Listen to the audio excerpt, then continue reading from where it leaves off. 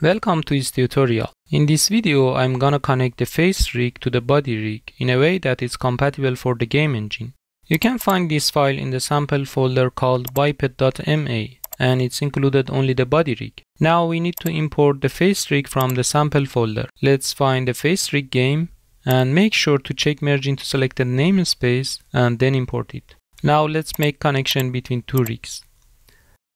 First thing first, we should parent the facial head joint to the body head joint. Now select the head joint from the body rig and then select the name face all, and let's click on the connect button in the toolbox.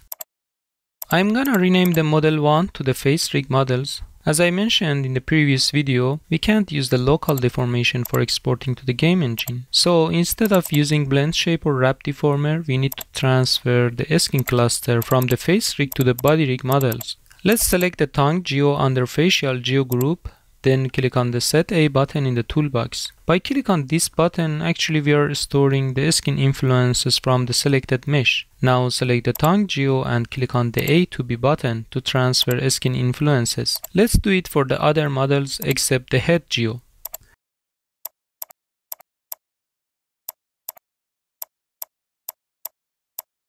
Select the head geo and click on the set A.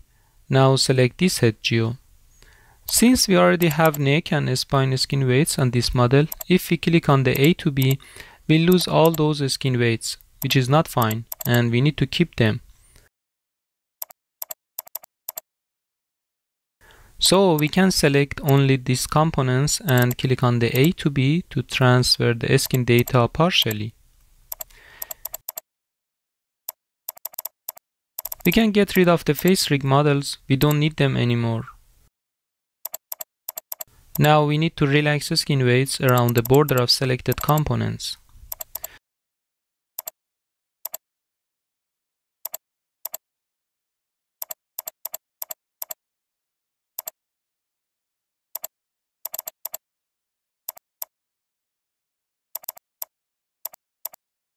There's one more step, replacing skin weights from the facial head joint skin with the body rig head joint. Open the Paint Skin Weight toolbox. Let's lock all the joints.